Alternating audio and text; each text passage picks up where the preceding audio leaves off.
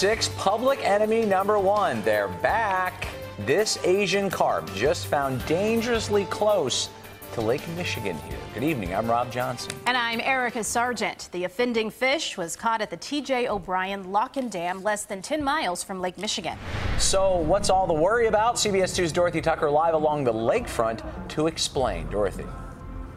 Rob, Chicago's beautiful lake, it's where we play, it's where we swim, and it is also part of a $7 billion fishing industry that would be destroyed if it is invaded by carp. It was a little surprising, definitely, to get an Asian carp in the net. This is the carp caught in the net. 2 miles. Ecologist Rebecca Anderson is part of the team that monitors the waters, looking for stray carp. It was an adult silver carp. It was 703 millimeters, so about 20 inches. Would you say? Yeah, and about 8 pounds. Yesterday they snagged this one just downstream from the T.J. O'Brien Lock and Dam in the Little Calumet River, about 8 miles from Lake Michigan. Certainly the finding of the one Asian carp is very disturbing news. For a number of reasons.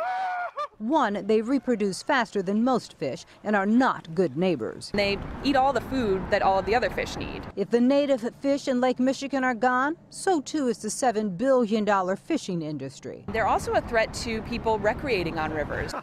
You've probably seen footage of that and sort of can fly up in your boat, can hit you in your boat when they are disturbed by things like engines. How the carp got close to the lake is under investigation, but Caddick thinks it may have happened at an electric barrier where a current underwater shocks carp that get too close, unless a passing barge breaks the current. Small fish can get caught up in that bubble zone and carried through the electric barrier. Authorities will now spend another 2 weeks monitoring the waters in case this carp was not alone. If you find more, then what? If we do happen to find any more fish, then yes, we may have to change our way of thinking.